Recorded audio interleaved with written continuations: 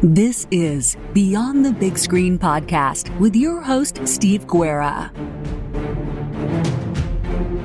Thank you for listening to Beyond the Big Screen podcast, where we talk about great movies and stories so great they should be movies. Links to learn more about our guest today can be found in the show notes. You can support Beyond the Big Screen on Patreon.com. By joining on Patreon, you help keep Beyond the Big Screen sustainable and get many great benefits. Go to patreon.com/Beyond the Big Screen to learn more and sign up. Find show notes, links to subscribe, and leave Apple Podcast reviews by going to our website, beyondthebigscreen.com. And now, let's go beyond the big screen. Thank you for joining us again on Beyond the Big Screen. I am very excited to be joined by world-renowned podcaster and Australian Garry Stevens. Garry is the host of the History in the Bible podcast. He is also a countless time guest of both Beyond the Big Screen and the History of the Papacy. I did try to count, and it is fairly much countless how many times you've been a guest here. Today, we're going to be taking a departure from our usual topics of the Bible, Judaism, Christianity, to talk about Australian history through the lens of the 1980 film Breaker Morant. And I'm going to give a little shout out to Peter from Patreon, who suggested this movie. I vaguely, once he mentioned it, I remember seeing it, but I didn't remember any details of the movie. So maybe, Garry, tell us a little bit about how it is in Australia today, down under. Sydney has had its wettest year in recorded history, and it's only October. You know, we now have 2 seasons, and 2 seasons only in my country. We're either on fire or underwater. Apart from that, we're just fine. And you can't seem to moderate that at all. No, we can't. There are massive floods in the southern state of Victoria. Oh, it's just a complete mess. Apart from that, we're doing really well. Now, this movie, Breaker Morant, maybe a place to start for us is for people who aren't as up on their Australian history. What's maybe the very flyover, the grade school history of Australia, grade school version of Australian history? Yeah, okay. Now, the film Breaker Morant from 1980 is set in the Second Boer War, circa 1902. Australia is a very young country. We only became a country in 1901. So the United States became a country in 1793, was it? 1776. But that was the start of the war. But when was the Constitution ratified? Oh, so the United States officially became a country in the Declaration of Independence was in 1776. The Constitution, hopefully I can, if I pass a test, 1783? 1783, that sounds right. Okay. And then the French Revolution, I believe, was in 1791 or 1793. That sounds right. In that general vicinity. Yes. So Australia is much, much younger than the United States. White Australia was only founded in 1788 as a British penal colony, a place to send people who had stolen chickens. Now, can you imagine that? An entire continent was one big prison. If you don't know the size of Australia, Australia is pretty much the same size as the contiguous 50 states of the United States. It's a big place. And they turned this entire continent into a prison. It remained a dumping ground for British criminals until about the 1840s, and it was a very sparsely settled nation. States were formed, separate colonies were formed. Most of the colonies got independence from Britain in, say, the 1860s, about the time of the American Civil War, when the colonies were allowed to run themselves. Before that, they'd been run by representatives from Britain. Late 19th century, these colonies decided it's stupid that we haven't united into one single country, so they did. And that didn't happen until 1901. Now, at the time that this movie is set in 1902, pretty much all Australians would have thought of themselves as British. My great-grandparents, for example, my maternal great-grandparents were of English, Scottish, Irish descent. And even though most of them were born here, they literally called Britain home. So they say, oh, one day we must go home. That is, take a boat to Britain, which of course took months, and see this home that we talk about but have never seen. So Australia was very British. It did have non-British migrants in it, various Europeans. It was not the multicultural society it is today. We have a very large proportion of Asians and Indians here now, for example. But in the time of this film, 1902, it was British to the boot heel. And one of the essences of Australia at that time was called the White Australia policy. Nothing racist about it. No, not at all. Not at all. And we saw ourselves as a bulwark against the Yellow Menace, as it was called. Now, guess who they are? And defending the empire from the Chinese, the Japanese, all these people that we don't really want here. Now we want them quite a lot. And boy, have they improved the place. So 1902, we're part of the British Empire. We're fanatical imperialists because, of course, Britain will protect us. We couldn't protect ourselves, Australians. We had a very sparse population, a small population, distributed very sparsely over this entire continent. Unlike America, we never really penetrated much into the interior. See, I always get the impression from American history that there's a very deep sense that Americans conquered the land. You tamed it, might be a better way. We never did that here, mainly because 3/4 of our country is completely uninhabitable desert, which that could be the reason. Another quarter is completely uninhabitable jungle, and the rest you can live on. I think Australians to this day have a sense that the land rules us, not the other way around. For example, the current floods, which devastate entire states.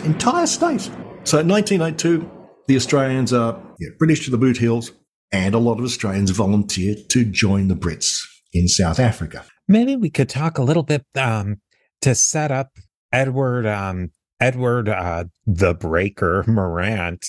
That I always got a sort of a feeling from Australia at that time, and maybe it's just something that they try to mash in to make it connect into the U.S., is that there was a little bit of a Wild West feeling in Australia.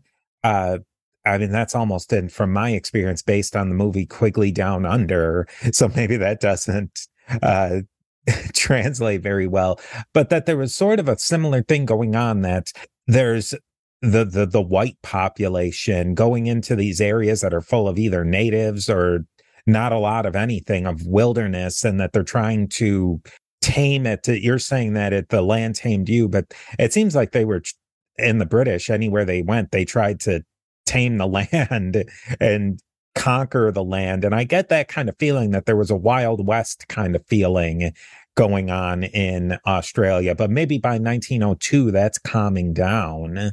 No, I would say that actually kept going until about the Second World War. The notion of people, say particularly farmers, moving out of the urban areas and attempting to establish agricultural zones in places which are often very remote, and we have fairly poor soils here. So a cattle station, as we call them, I think you'd call them ranches, is that right? Yeah. Our cattle stations are the size of small European countries because not much grows there. So settlements are often very sparse. We do not have really many inland cities at all. We have inland towns, which act as service areas for the farming population. But there is a sense that, we're pushing, trying to agriculturalize the land. And given that the population is sparse and distant from urban centres, there certainly is it's not as lawless as I associate the Wild West with, but it certainly is isolated, and the people regard themselves as tough. Now, I think it's worth probably you set the geography that the continent of Australia and the country of Australia is about the same size as the lower 48 US. But even today, what's the population of Australia? About 30 million people? Yeah, not even that, I think. Give or take. And the population of the United States is about 325 million people. So yeah, the sparseness of it can't be overplayed, that this is a huge area with not a lot of people on it. Yes. I mean, the US is 10 times the people, and you probably have 10 times the habitable and fertile land that we do.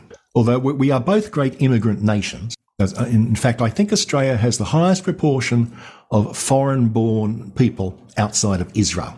So you get those parallels between the United States and Australia, but also some of the differences in the amount of people living there, and then this connection to the British Empire. So that's a really interesting compare and contrast going into this film and this whole story of Edward Breaker Morant. Our deep connection to the British Empire makes it fundamentally different to the United States, although presumably very similar to Canada. Yeah. So this guy, Edward Morant, who's our star of today, he's got both of those things going on. He's British to the core, and he's born in England, but he moves to Australia and he becomes Australian in a sense. What can you maybe tell us a little bit about him? The movie Breaker Morant is about a man who started off as Edwin Henry Morant, and it's the story of his court-martial during the Second Boer War. Morant is born in England, and he seems to have been a bit of a dodgy character. He moved to Australia when he was fairly young, at the age of 19, so he would have considered himself English, I think, without a doubt. And he must have left England under cloudy circumstances, because when he got here, he changed his name from Edward Henry Morant to Harry Harbord Morant. Right? He changed all three names to something totally different. Now, he's running away from something. He's got to be. And he reinvents his past. He gets a reputation as a horsebreaker and a drover. A drover is someone who, a sheep herder. Does that make sense? You farm sheep. So that would have been a very typical occupation in the late 19th century in Australia. We relied hugely on our gigantic wool and sheep industry. And he became also known as a womanizer, and he also became known as a poet. That's fairly common in Australia too. You will find a lot of Australian bush poets, as they're called, which seems an odd combination. Here you have this masculine, rough people working hard land who also value poetry. It's a bit of an odd combination, and he starts writing a lot of ballads, and they're published in Australian magazines. When the Boer War breaks out, he enlists, like a lot of Australians did, to help defend the empire, because that's what you did. And he would have been about 35 or so when he went to South Africa. Now, he spends a year at the war before he goes back to England. I don't know how that happens. I would have thought as a soldier, you don't get to choose when you're moving around. But he eventually comes back to South Africa to fight. So, in a sense, he's a mercenary, I suppose. In another sense, he probably believes he's fighting for his country. But he does have a dodgy past. Steve here again.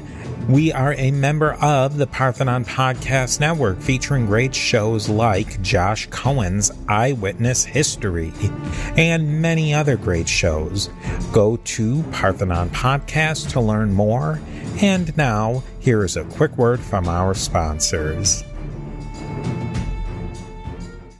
It's probably worth mentioning just quickly before we move on. Edward Woodward, the actor who played him, there's that one picture that you see everywhere. If you search for Harry Morant, it always shows this one picture. I think Edward Woodward looked quite a bit like him.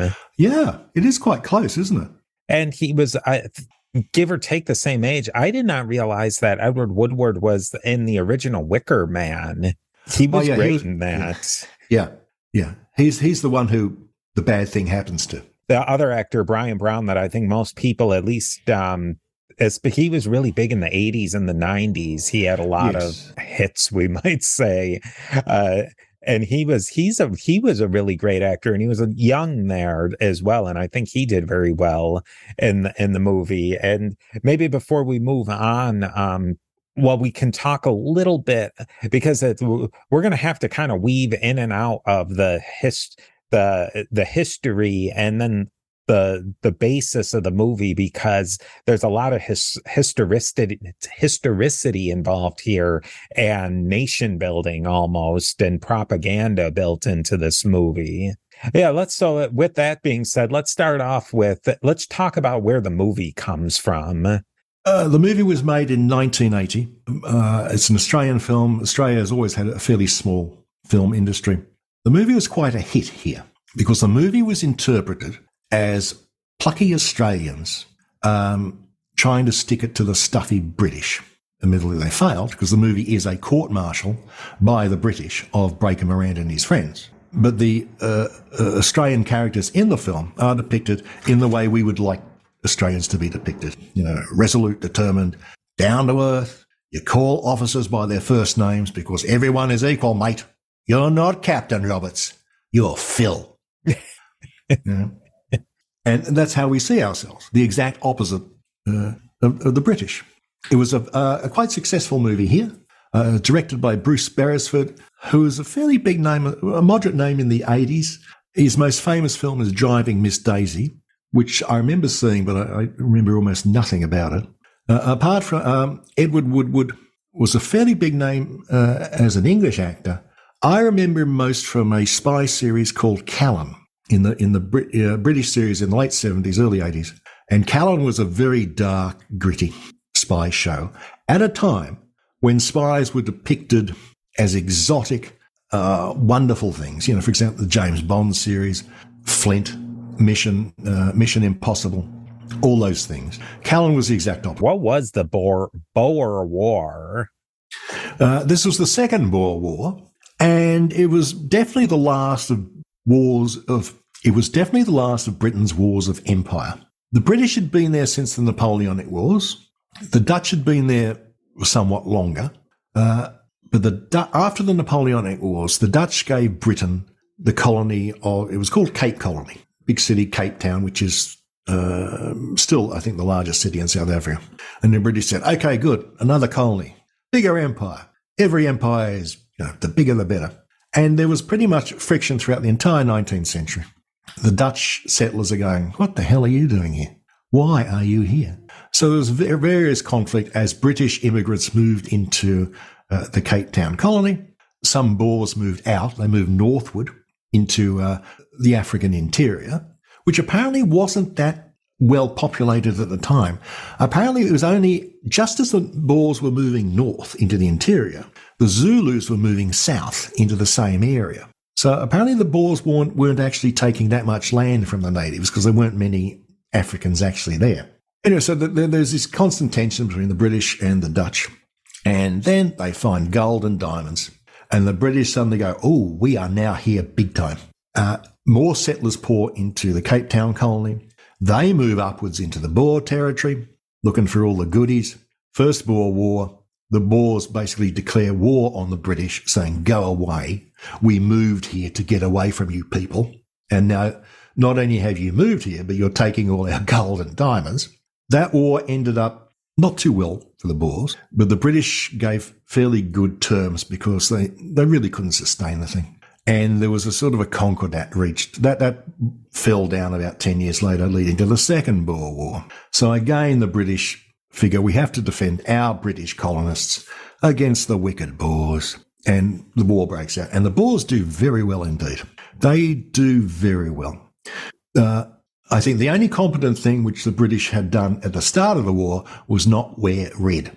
They had finally gotten rid of all the old Napoleonic uniforms and were now wearing appropriate sort of tan khaki-coloured uniforms. But their actual commanders were nitwits. And during the Second Boer War, which ended in the same year as this court-martial, which is depicted in the film, 1902, eventually the British managed to wear down the Boers by inventing, wait for it, the concentration camp. They basically rounded up the women and children, put them into these camps, and broke the will of the Boer fighters. So good on Britain for inventing another tool of horror. That's about the Boer War. It's a very messy, confusing thing. It seems like it was very much, like you said, you go in as the standard fare 19th century colonial war, and then it comes out as a counterinsurgency, counterinsurgency. That would sound very familiar to anybody listening in the modern era. That's true. Now, you said there were lots of things going on in the United States sort of paralleling this at about this time. Yeah, there were some ugly colonial wars in the Philippines at just about that same time, early 1900s. I want to say that the Philippine War was in 1902, but that all of these colonial wars that the U.S. got involved with sprung out of the Spanish-American War, which was in 1898. And there was wars or a lot of fighting in Cuba that sound very similar to what you're describing in the Boer War, where there's insurgencies, and we'll hear that a lot of the conflict that comes out of with Breaker Morant is irregular fighters, guerrilla fighters, you might call them, who are sniping. I think the word sniper might even come out of the Boer War.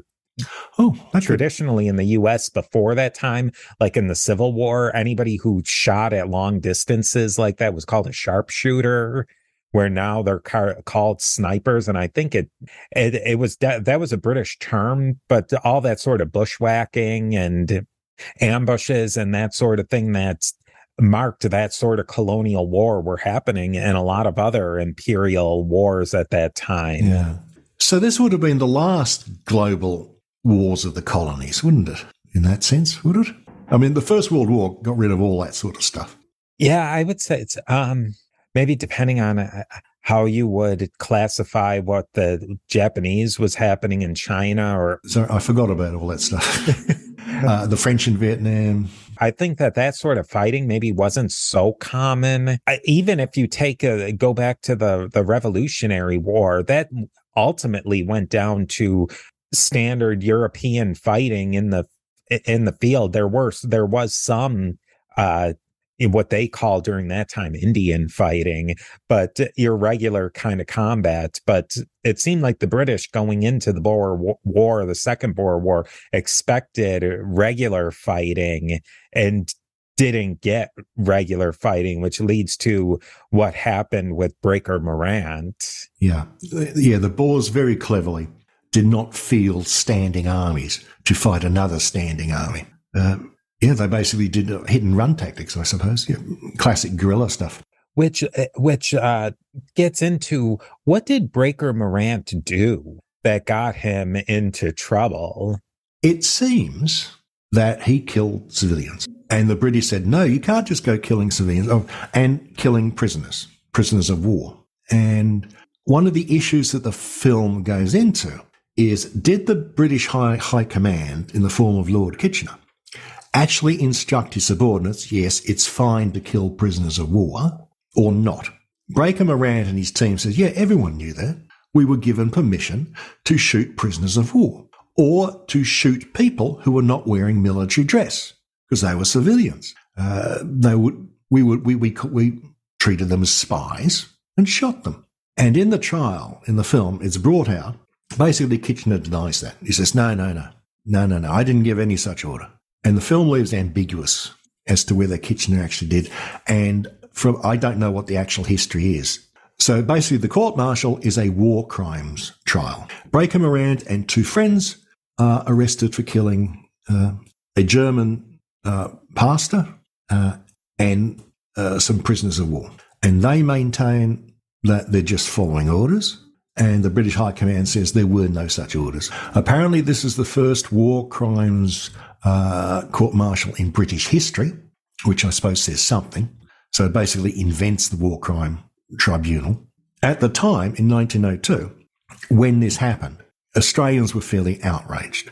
It was believed here, and we have written evidence of this, it was believed in Australia at the time that British soldiers were doing this all the time, but the Australian contingent of soldiers, which included Breaker Morant, even though he was of English descent, he was still part of the Australian contingent. They were being punished for doing exactly the same thing as the Brits. And in fact, here's a quote from a magazine called The Bulletin, 1902. Why should stern justice be meted out to us whilst others go scot-free?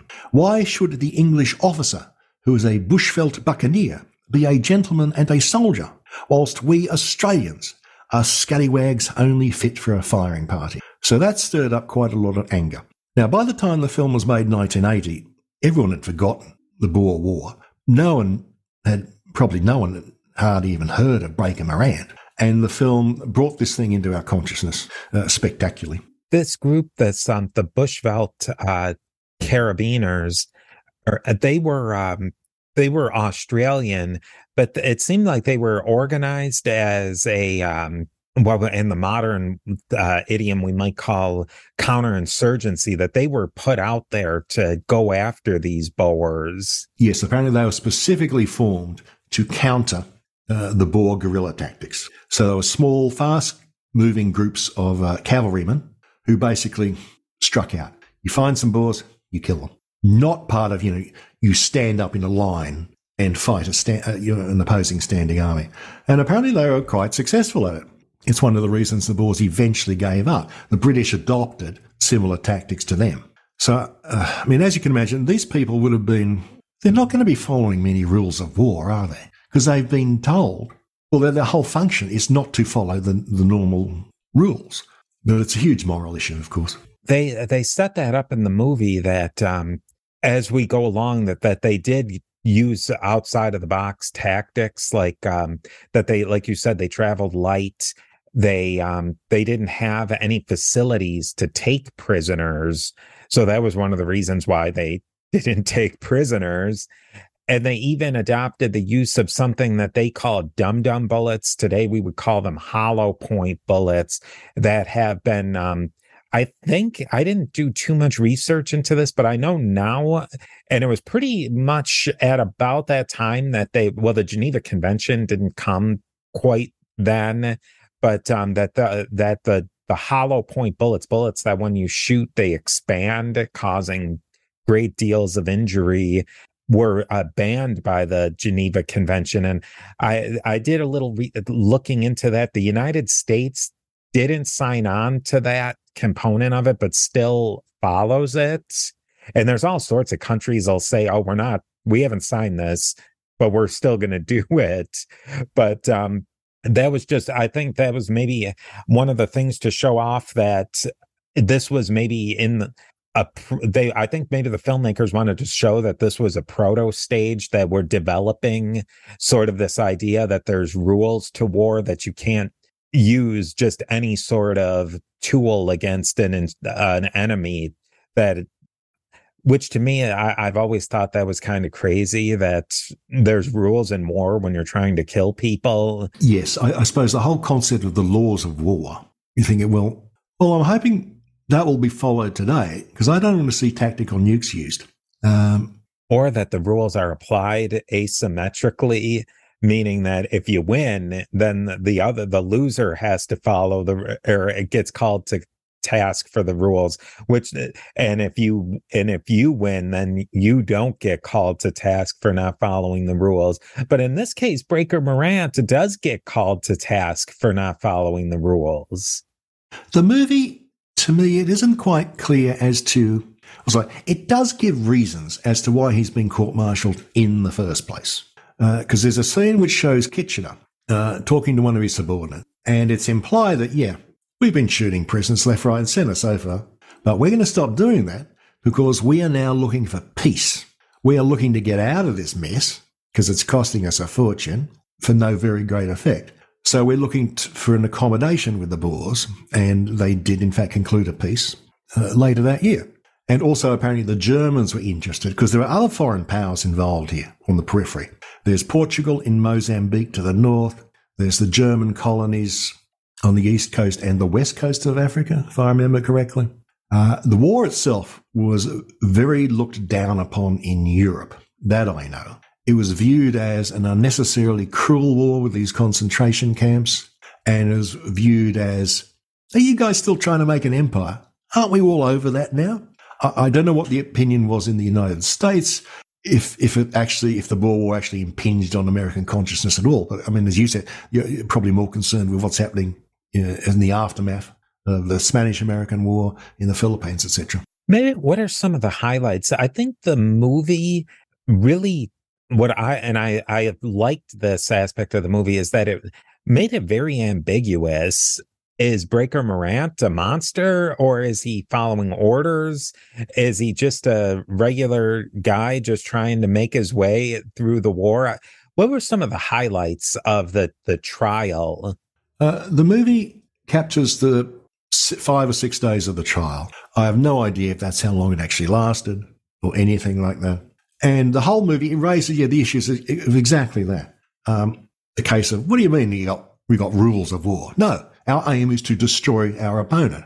There are no rules. Unless, of course, we're losing. Then maybe we'll invent some, which you should follow. Okay. The Nuremberg defense, Morant is basically saying, this is what I was ordered to do. There is no book which says we have a moral code. There are no British laws which say that. So I'm just following orders. And the movie alternates between, it sort of sits on the fence, don't you think? Yeah, what I liked about this movie is that in every scene, they would show a little bit of courtroom drama, and then they would show a flashback to what was happening in the field and in the battlefield, or whatever you would want to call it, because it wasn't always a battlefield. But I think it kept layering on ambiguity. Is maybe what the prosecutor's saying is what the defense saying is right. I think, though, that the thing that kept coming through to me, and I don't know if that's what the filmmakers wanted to say, is that the judges were all a bunch of jerks who were just out to get Breaker and company. Yes, that's quite well established in the film, isn't it? The point of this trial is to convict Breaker Morant and his friends. That's the whole point. And I think at the very beginning of the film, Kitchener says, we've sent all the important witnesses to India, all the defense witnesses. So, yes, it's a setup. And which is bizarre. Do you read some of the there's some Australians and military law experts who say, well, hey, Breaker got a better trial than what he could have gotten at that time. But then the movie portrays that his lawyer was just a country lawyer who did wills and real estate. He wasn't a military lawyer. He wasn't even a military lawyer in the fact that he was in like what we would call in the United States, he wasn't a judge advocate general, somebody who was an official military lawyer. He was just an infantryman who just so happened to be a lawyer who they plucked out to represent them. And actually, I'd just like to point out that the defending attorney, whatever, is played by an Australian actor called Jack Thompson, Jack Thompson is, I think, a lot better known here than Brian Brown. He's considered, well, nowadays he'd be one of the elder statesmen of our film industry. He was famous in his younger days for living with two twins, like two wives. Oh. Okay. And is deemed to have an excellent Australian male voice. So he does a lot of voiceover work and reading, classic Australian ballads and all that sort of thing. So I thought it was actually interesting that you picked up on Brian Brown, who I regard as a lesser light than Jack Thompson. But still, that's just a minor thing. Yeah, so the defender, I mean, can you imagine what it would have been like saying, okay, you're going to defend these guys and save them from death. What? And they do make a joke about how the defender says, yeah, I'm used to writing wills. And one of the defendants says, yeah, that might come in handy. So that was good. So, yeah, the whole thing is just this big setup. And really, in a lot of ways, a court-martial is a setup. It's not a civilian trial where, in any Commonwealth country, Australia, Great Britain, the United States, where the defendant gets a lot of protections. Those aren't necessarily afforded in a court-martial. And I think that was another ambiguity that the movie seemed to set up, is that they're treating them fairly well in the prison. They have a nice little room they can hang out in. And I think they had paints or something. But then they're also getting not very good counsel. Their lawyer's trying his best, but the judges aren't allowing him to bring up a lot of the legal issues. They won't call Kitchener into the court martial, even though he was a material witness. But how are you going to let a god sit amongst men in the in the courtroom. Yes, I suppose a court-martial has the extra layer of complexity in that everyone stands in a certain relationship of rank to each other, don't they? So it's not just you're defending yourself in a murder charge. You might be defending yourself against a prosecutor who's several ranks higher than you, and you're meant to defer to this person. Now, if it was one of us in a civilian trial, we don't defer to the prosecutor. We might yell and scream at them, although I don't know if that'd help. But you couldn't do that in a court-martial. You have to call them sir, etc. On top of that, too, that they're nominally citizens of a different country, which is another interesting layer, that they're Australians, and Australians its own sovereign country. Now, apparently that there was something that said that the Australian government said, do what you may with them. They're in the British Army, but still, that seems a little suspect to me. It does, I suppose. Yeah, in the film, it argues, well, you are in a formerly British unit with British commanders, ergo you are part of the British Army. And I suppose, given that Australia was literally months old as an independent country, there would have been some confusion, some lingering doubts as to Australian national identity, since we're just brand new born. And a lot of people thought, well, yes, of course, we're British. What a pip-pip. Another interesting thing I thought the movie brought up, and I wonder if this was overplayed or played correctly, is that every British person said how unruly the Australians were. They don't salute. They go to sleep on guard duty. Everything that these Australians did was not to proper British military protocol. And I'm wondering if that 1980s thing put on, or was that really something that in 1902 that was already something that the British felt was in the Australians' characters, that they weren't very formal, that they drank on duty? I think it would already have been present. And when we fought under British command in the First World War and then in the Second World War, they made the same complaints. You know, these people, they don't follow protocol. And they're still calling me Phil as opposed to Colonel. So the Brits have always complained about that, and we've always had that reputation. So then at the end of the day, with all of this back and forth, and I really think they do set up in the end. I mean, I was still saying, did Breaker do it? Did Breaker and pals do it? Did they not do it? Or were they within some sort of bounds of their authority to kill? How did you feel about that? Were you pretty confident that they kill these people? They killed the civilians. There's no question about it. Yeah. Yes, one of them actually admits to it, doesn't he? When he's talking to someone in the prison.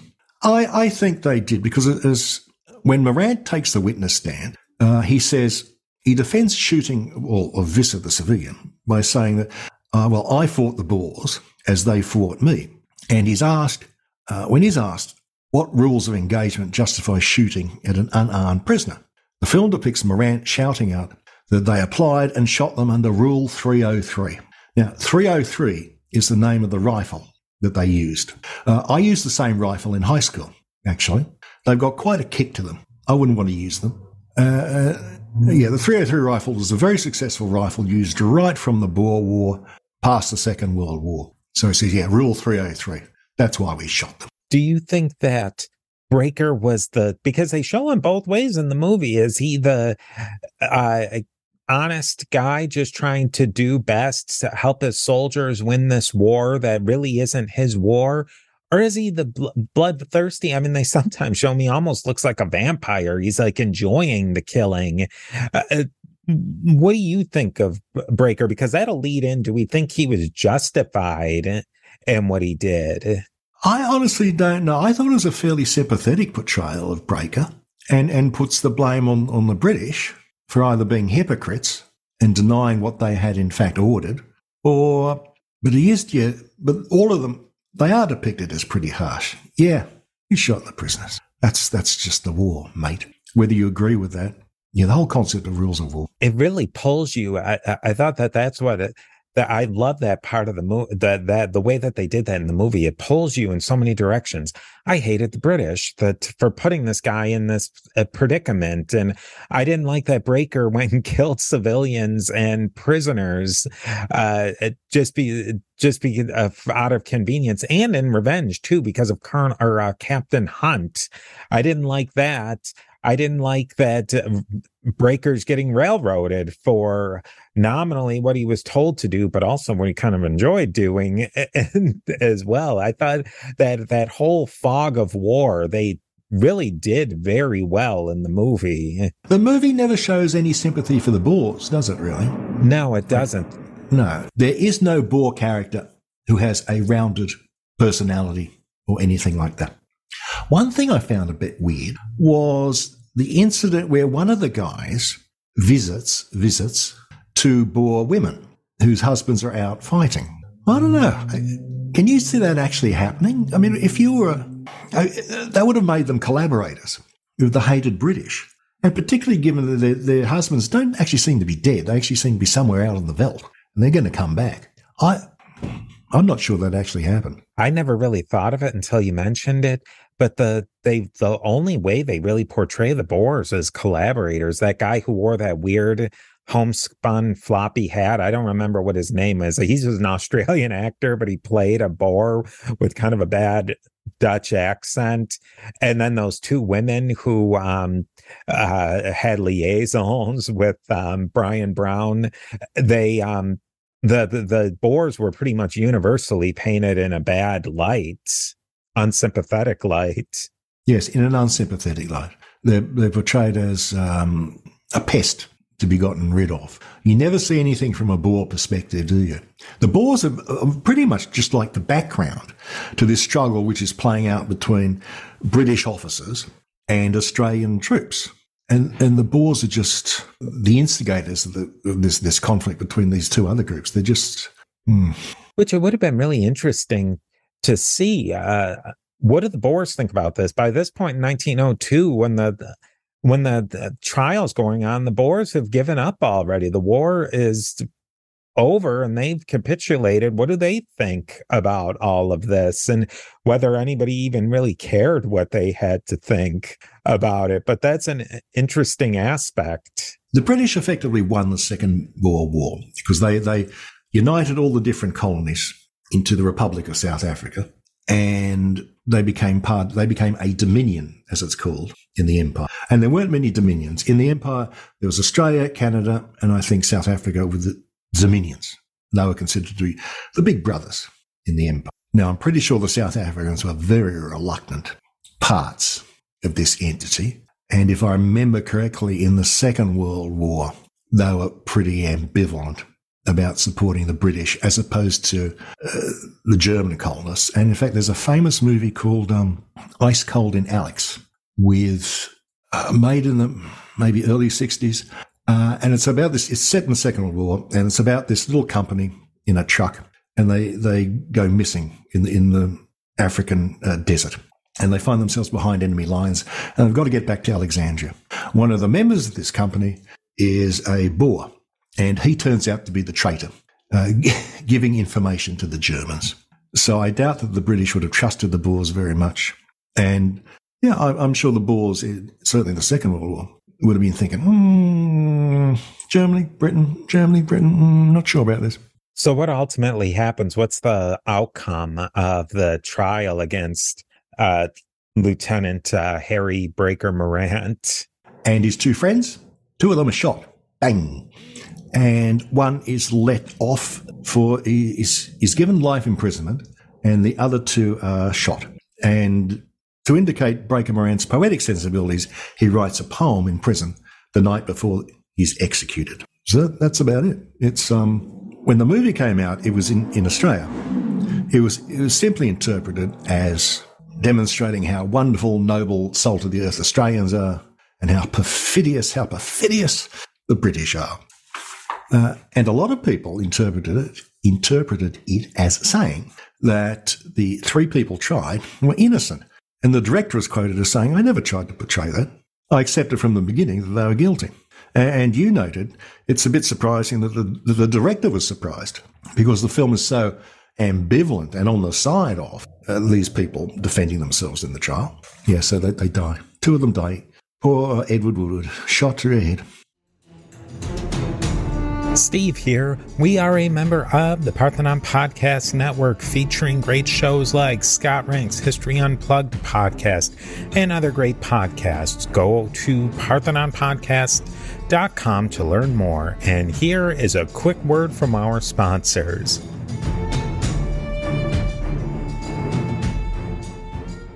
That's what I was shocked about. I'm still shocked that the director could be like, whoa, I'm shocked that the people would portray it. Yeah. Breaker Morant wasn't exactly a prince out there. I mean, he was shooting people, but also it was definitely a part of the culture of the British military that they were not treating these Boers in a particularly decent fashion, especially with concentration camps and everything. I'm shocked. And even watching the movie and knowing what the ending was going to be, it just seems to me they let that one guy go with a life imprisonment. I don't see how they wouldn't have just basically threaded the needle and said, okay, we're going to put Breaker Morant and Brian Brown, I don't remember what his character's name was, but put them in life imprisonment too. And then you make the Australians happy, but you've still done justice, so to speak. Yeah, I don't know why they did that. I mean, had they all 3 of them been in prison, probably shortly after the war ended, they would have been released. They would have been shipped back to either England or Australia. And, well, in a sense, everyone would be happy. Yes, justice was meted out. They were imprisoned for doing bad things. But, hey, war is war. And that's basically what happened to the guy that did get life imprisonment. I think he only served a few years, and then he went back to Australia, and he was a little bit of a troublemaker and a rabble-rouser. But, I mean, and that's probably what Breaker Morant would have done. Maybe written a couple of nasty poems about the British, and that would have been it. And and if you look at it in the short term, it didn't really cause a big stir in Australia for the most part that he was executed. Yeah, it seems to have caused a minor outrage, but the fact that it didn't permeate our consciousness, I mean, it didn't become a national legend. When the movie came out, as I said, no one had ever heard of it, really. I suppose 1902 to 1914, the First World War looms very large in our consciousness, very large. You know, the story of the Anzacs, Gallipoli, all that sort of thing. So that probably totally swamped any memories of the Boer War. You think that's kind of the Australian foundation myth, is Gallipoli and the Anzacs? Yes, absolutely. We believe that. We believe that Australia was really founded, not in 1901 when the colonies united, but in 1915 with the Anzac story. And of course, the Anzac mythos, it's everything Australians want to, as usual, plucky, salt of the earth, going on a mission, a hopeless mission, because, of course, the Brits have ruined it. They're idiots. They're always idiots. Sending Australians to their deaths, and it's Winston Churchill again. He stuffed up so many things. Yeah, that is our foundation myth. And to this day, the holiest day in the Australian secular calendar is Anzac Day, which I presume is the equivalent of your Veterans Day, where we have services at sunrise, and you're meant to attend your local cenotaph or whatever and celebrate our fallen dead.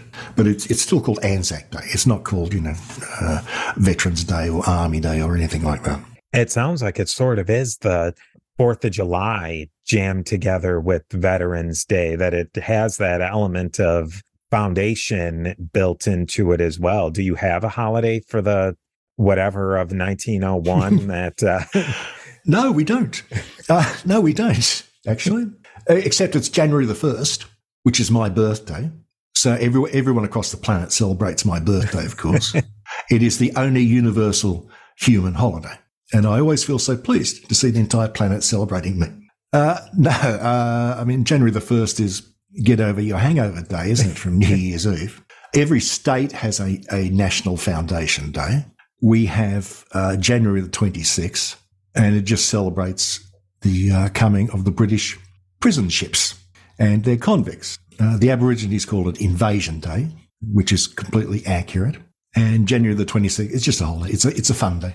This movie, in a lot of ways, reminds me of a movie that came out in the 90s called A Few Good Men. And I wonder if A Few Good Men was really highly influenced by Breaker Morant, because it lays out almost the exact same plot that a Breaker Morant does, of somebody who thinks they're doing the best in protecting their troop and their group in the military, but in a really unethical way. And I think that really is the biggest problem. And I wonder what you think of this.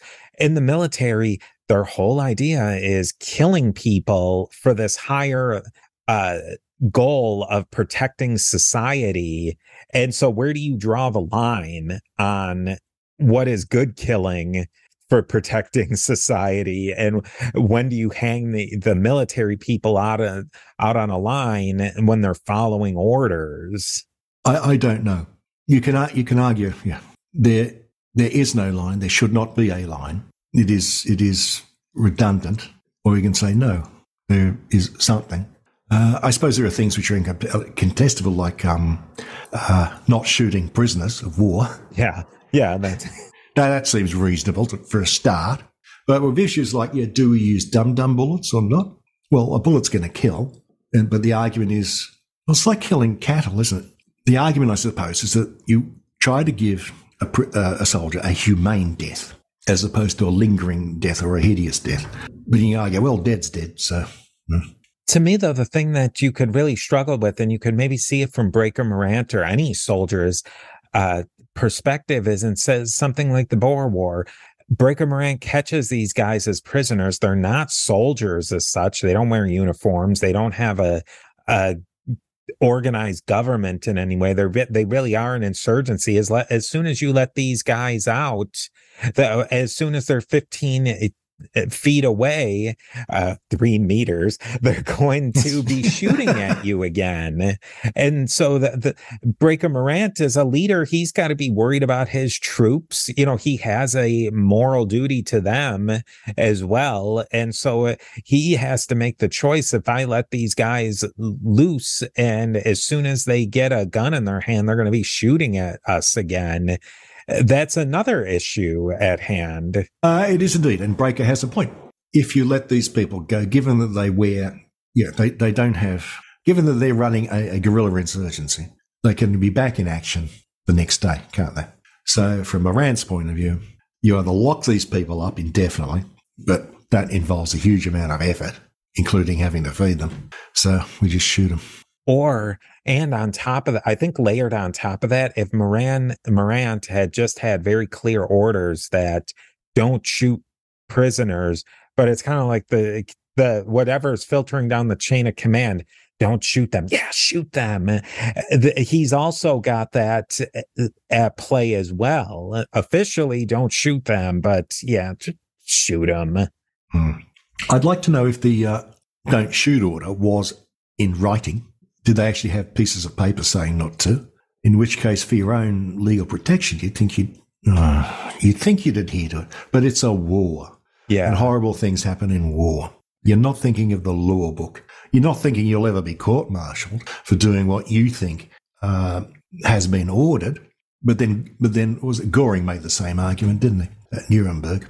And I don't think that Breaker if Breaker didn't want to follow those rules, then he would want to have an order saying kill them, kill the prisoners, so that when he killed the prisoners, so he had no problem really with killing the prisoners.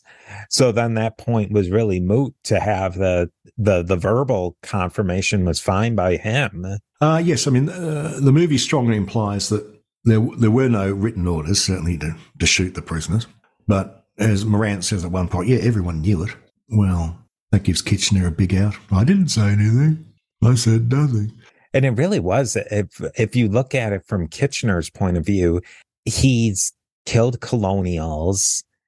He hasn't killed Englishmen who might make especially officer, high aristocrat. I mean, basically officers in the British military were somebodies who would have somebody back at home who would have had a problem with that. That's true. The officers certainly all came from the upper classes, right through to the end of the First World War, as far as I know. And the UK has always been a more class-bound society than either the United States or Canada or Australia, where class actually does mean something. I mean, they still make people lord and something, don't they, all the time? Yeah, definitely. And class and economic class and all that means a lot more, even to this day, in a lot of ways, in England than it does, or Britain than it does in the rest of the Anglosphere. Oh, yeah, definitely. And things like accent, that's important in the UK. And accent is well, as a class marker. Because remember how Margaret Thatcher had to learn specifically took training to drop her native accent and adopt a posh accent. Now, in the United States and Australia, that'd be considered ridiculous. No, you talk as you talk, whatever. It just doesn't matter. So what would be your, speaking as your place as the official Australian here, talking that this movie is about Australia, it's kind of old, being from 1980, it's 40 plus years old. Do you think this is worth somebody going out and watching today? Oh, that's a good question. It doesn't have brilliant cinematography. The cinematography is fairly standard. It's solid, but we're not looking at, Orson Welles type innovation. So that doesn't have much to commend it. I think the acting is fine. The subject is pretty dire, isn't it? The colours are fairly muted. It's all sort of khaki and dark green and darkish browns. I'd recommend it to an Australian. I don't know if Americans would have much interest in it, frankly. What do you think? I think that if you ignore and go into it to watch something of a little piece of history and kind of an interesting courtroom drama and an interesting moral issue at hand, but you have to ignore that the cinematography is a little dated, the acting's a little very stage more than film, I would say. Actually, you've got a good point, which could be because apparently it started off as a play.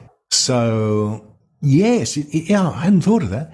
It is almost like they have translated the play to film, haven't they? And quite often that doesn't work very well unless you're very clever about doing it. It still looks like a play. So you're quite right, yeah, it looks more like a play than a film. But if you ignore all of those issues, I think that it's an entertaining movie, and I would watch it just for those issues at hand.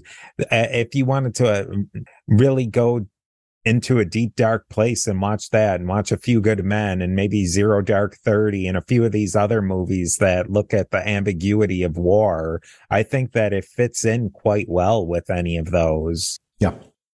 Yes. And the movie never really takes a stand one way or the other, I suppose. Yeah, I suppose moderately entertaining, but I wouldn't expect the whole family to enjoy it. No, certainly not. And so really with that, I think you leave people with a really interesting piece of Australian history and Australian mythology. I very hope that soon we'll hear Garry again on History of the Papacy or Beyond the Big Screen talking about all things Bible. And you should definitely check out his History in the Bible podcast. And it's good night from me. Sorry. And it's good day.